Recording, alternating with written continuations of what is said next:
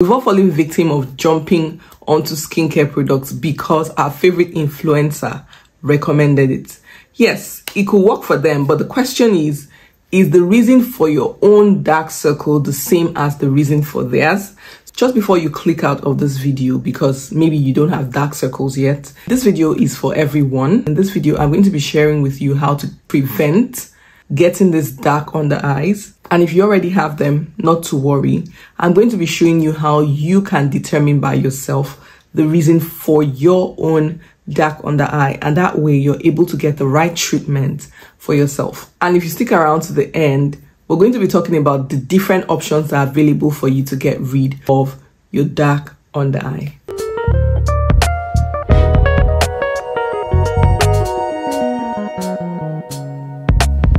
Hello lovelies, and welcome back to my channel. My name is Onyi Anekwe. If this is your first time here, welcome to the family. You're in the right place.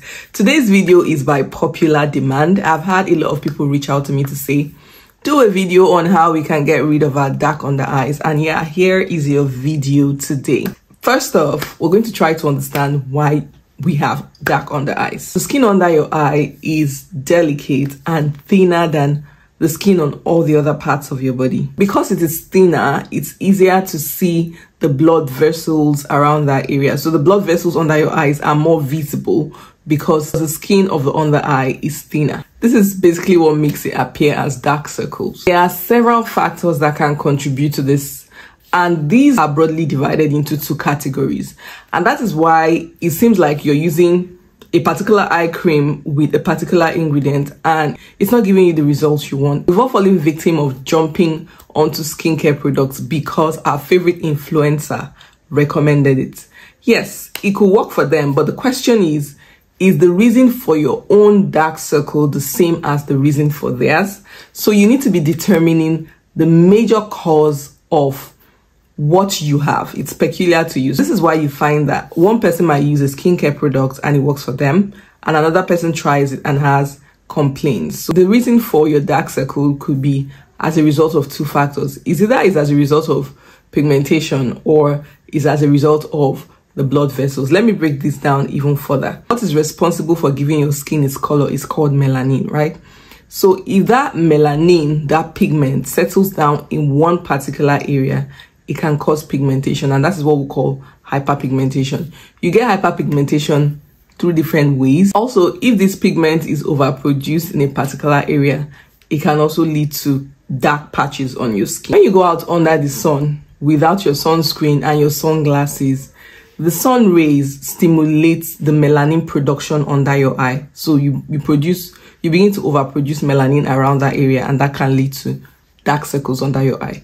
This is why people stress the fact that you need to be wearing your sunscreens and using UV sunglasses. These things are really very important if you want to prevent dark circles. Hormonal changes, inflammation, the list goes on and on. When you have an injury around your eye, these can cause hyperpigmentation. Everything I've mentioned here falls under pigmentation. So if your dark circle is caused as a result of pigmentation, then there is a particular way or particular ingredients that you need to be using to help you get rid of it.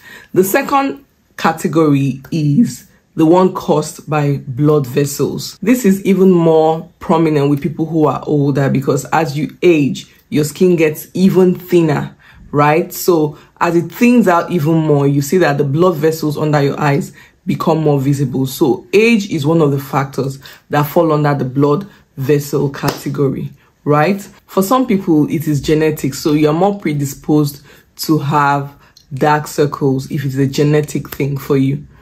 Another thing is lack of sleep. If you're not resting enough, it can cause your blood vessels under that area to dilate, making it more visible. So basically, the skin being thin and the visibility of the blood vessels underneath it is what makes dark circles prominent. So let's just recap. I have divided the two reasons why you may have dark circles under your eyes into two categories. One is blood vessels and the second one is pigmentation. So before we go into how you can determine which one you fall under, let's talk about how you can prevent this. So if you're watching this video and you do not have dark eye circles yet, or maybe it's not very visible yet, at this point, there are things you can do to avoid it being really prominent. And one of the first things is that you need to be resting. Make sure you're getting 7 to 8 hours sleep. Rest is a very important aspect of your skin health. So make sure you're getting a lot of sleep. Also, as much as you can, prevent stress. I know that adult life, I know that adulthood comes with a lot of stress, but as much as you can, do things that help you de-stress, things that help you manage your stress, either hanging out with friends or maybe going to church or whatever it is that helps, that works for you to ease your nerves. You need to be doing that more. Another thing, when you're getting your sunglasses, don't just get sunglasses. Look for sunglasses that have UV protection. Yeah, they're actually sunglasses that help you. That is going to give you extra protection after you've used your sunscreen and then you're still using those UV glasses. Aside from using your sunscreen on that area, you can give extra protection by using UV glasses. You need to cut down on your alcohol intake. Smoking is doing your health more harm than good, so if you can, stay away from it. Now to the real deal. How do you know which of these two categories you fall under? Pigmentation or blood vessels? Now, this is a quick way to determine that. I'm going to show you. Just lightly pinch the area under your eye, pinch it, and then release it. If the darkness remains even after you have released it, then you know that your own under eye is as a result of pigmentation. If the darkness fades off after a while, then you know that it is as a result of the blood vessels underneath your eye. So once you've determined which category you fall into, the next thing would be to begin to think of ways that you can get rid of this. Whilst a lot of people say that eye creams do not really work, what's important basically, it's the ingredient in your eye cream. If there is nothing there, then you just say it's a moisturizer. You want to be using eye creams that have specific ingredients that target your own specific concern. There are various ways that people have come up with treating dark circles. I'm going to be sharing some of these with you. These are not scientifically proven, but I mean, they're not expensive, so it's not going to cost you anything to try it. Try and get enough sleep at night. Get enough sleep at night. I cannot overemphasize that. Placing your head on a pillow may also help to reduce dark circles and swelling around your eye area. Number 2, this one we've known for like forever, using cucumber slices around your eyes. According to older research, this has been a while, in 2013, research shows that using slices of cucumber around your eye can help, reduce swelling and soothe tired eyes. So you might want to try this. Cucumber also contains a lot of water and vitamin C, so that may help to soothe your swelling and relax your eyes. Your tea bags can be really helpful as well. So when you use them, do not trash them. You can save them in your fridge and place them on your eyes to help lessen the dark circles and puffy eyes, especially the ones that have caffeine, can be really helpful. One hack I use at home is to use ice underneath my eyes. So I have these popsicle mold for my kids, and in one of them I have ice. The cold temperature basically just reduces the blood flow and the appearance of dark circles. So I always have ice in one of them and I use it underneath my eye.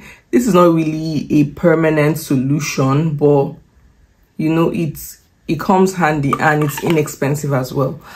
If you do not have an ice tray, or you do not have anything like this, you can use your spoon. Just put your spoon in the fridge or freezer. When it's cold, you can use that underneath your eye. So that's one hack that I use. Also, try and get facials, because poor circulation around that area can cause dark circles under your eyes. Let's move on to the topical treatments you can use.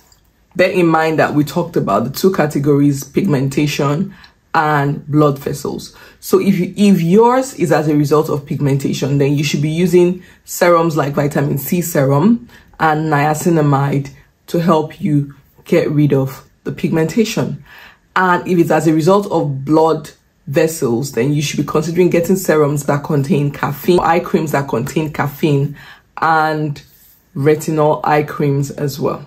There are other more advanced clinical procedures that can be used to also do this. You can visit an esthetician for more advanced procedures like laser treatments. Also, you can opt for fillers. I haven't used one before and I am not looking to doing that anytime soon. This is actually an effective way for people who the blood vessel is a result for their dark under eyes. So you can have hyaluronic acid gel under the eye area or platelet-rich plasma. So that gives, you know, the appearance of more fat. That helps with the thinned out area and then reduces the dark circles under the eye. Blepharoplasty can also be done, and that's surgery to get rid of the dark eye circles. But if you don't mind, you can also use your concealers to conceal the dark eye area, because honestly, for most people, especially as you get older, the skin around your under eye is slightly darker. But in cases where it's extreme, then you can try out any of these options. Basically, it's important for you to be determining the cause for your dark circles. Know why you specifically have these dark circles, and that will help you determine what the best treatment for you is. Let me know in the comment section if you've tried any of these options, which ones were really effective for you, which ones didn't work. And if you have any question, please drop it in the comment section. I'm going to do my best to answer as much as I can. Thank you so much for watching, and I'll see you again in my next one. Bye. Thanks for watching. Don't forget to like, share, and subscribe.